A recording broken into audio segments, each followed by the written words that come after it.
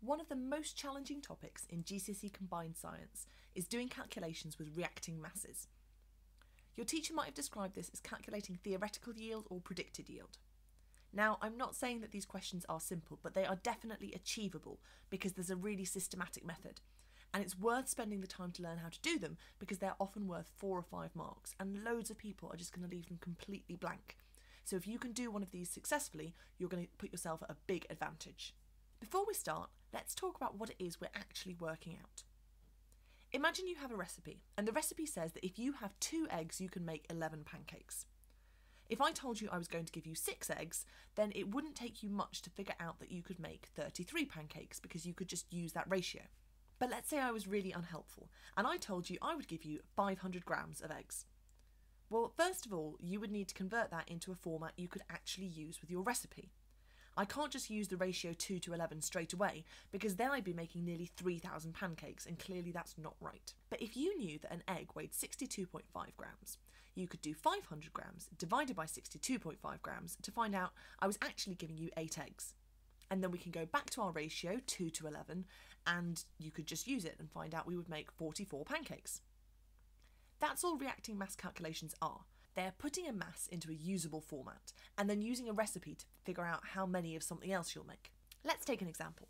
The question tells me that 32.5 grams of sodium azide is decomposed, which means broken down. I need to work out what mass of nitrogen is released.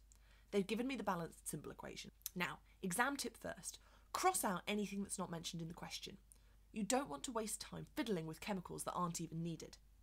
I always like to write the mass under the right chemical and a question mark under the other one, just to stop me from messing up and doing the calculation the wrong way round. Because sometimes these questions are going to ask how much of something you make, but then sometimes they're going to be backwards from that. So we might say, oh, you've made 55 pancakes, how many eggs did you start with? Once I've crossed things out, my first real step is to work out the relative formula masses. Now remember, a relative formula mass is the mass of 1 mole. So for now, I'm just going to ignore the coefficients, these big numbers at the front. We'll use them later, but for now we're calculating MR. I use the periodic table to find the relative mass of each element. That's the bigger of the 2 numbers. I multiply that relative mass by the number of atoms of each type. So here in sodium azide, there's 1 sodium with a mass of 23, and 3 nitrogen atoms with a mass of 14 each. That gives me a total MR of 65 grams per mole. In other words, 1 mole would weigh 65 grams. Now I'm going to look at the other side of my equation and work out the MR here. I've got 2 atoms of nitrogen and I know that nitrogen has a mass of 14, so that gives me a total MR of 28. So I know that 1 mole of sodium azide would weigh 65 grams. And I know that I've got 32.5 grams. So now I need one of the only equations that I need to remember in chemistry, and that equation is mass is Mr. Mole. Or in other words, the total mass is MR, that's the relative formula mass, times by the number of moles I've got. Now if I rearrange that by dividing both sides by MR, what I'm left with is that the number of moles I've got is the mass, that's 32.5 grams, divided by the MR, the relative formula mass, which is 65 grams. And if I do 32.5 divided by 65, I find out that I have half a mole of sodium azide. Now I need to go back to my recipe and find out how much of the nitrogen that's going to make. In my example at the beginning, I knew that 2 eggs could be used to make 11 pancakes. What these coefficients in the balanced symbol equation tell me is that 2 moles of sodium azide can be used to make 3 moles of nitrogen. So in other words, I've got 50% more nitrogen. Now for lots of you, that's probably quite a straightforward calculation that you could just do in your head. 50% more than 0.5 is going to be 0.75.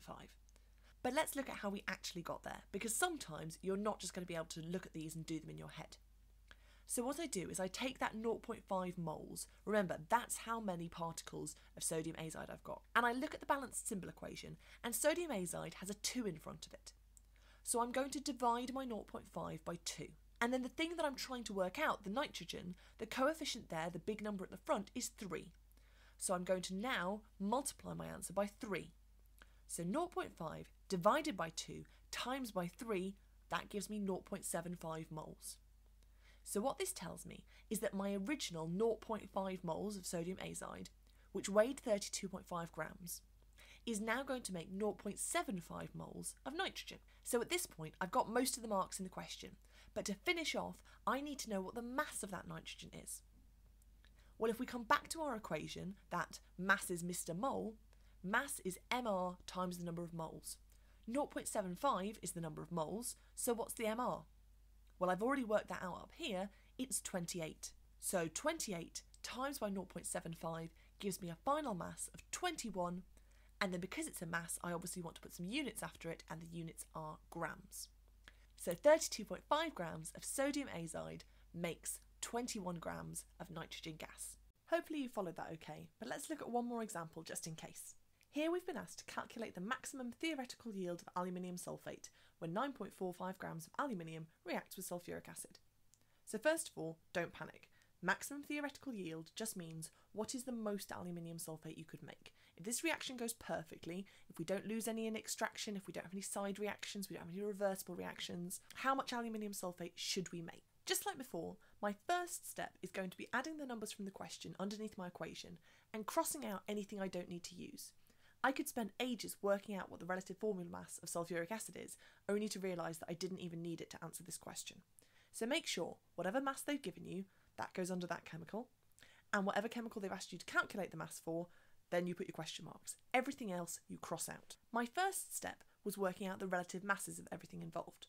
Now here, I've actually got an element rather than a compound, so I'm going to write AR rather than MR. But really, there's no functional difference. They're both the relative mass, they're both the mass of 1 mole. So just like we did in the last example, I'm going to ignore the coefficient, because even though I know that there are 2 moles of aluminium in this equation, the relative formula mass is just the mass of 1 mole, so I want to work out how much 1 mole weighs. And I do that just by looking up the number in my periodic table. Now, aluminium sulfate is a bit more complicated. You can see that we've got brackets here around the sulfate group, that SO4. So you need to remember that the 3 outside the brackets applies to everything inside the brackets. So you could expand that and say, well, there are 3 sulfurs and 12 oxygens. Or you could do what I've done here and say we've got 3 times the mass of 1 sulfur and 4 oxygen. Whichever way you choose to do it, you're going to get the same answer, which is 342 grams per mole. So once I've got both of those relative masses, I can start using my favourite chemistry equation, mass is Mr. Mole, to work out how many moles of aluminium I have. So the mass given to me in the question was 9.45 grams.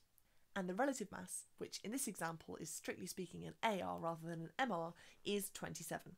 So I do 9.45 divided by 27 and I find out that that gives me 0.35 moles of aluminium. Now I need to start looking at my coefficients, those big numbers at the front. So remember, you're dividing by the coefficient of the thing you've got, in this case the aluminium, and multiplying by the coefficient of the thing you're trying to work out, in this case the aluminium sulfate. So I'm dividing by 2 and multiplying by 1, which gives me a total number of moles of 0.175. Now my last step is to go back to that equation, back to mass is Mr. Mole, and work out that 342 times by 0.175 moles is 59.85 grams, which is my final answer to the question.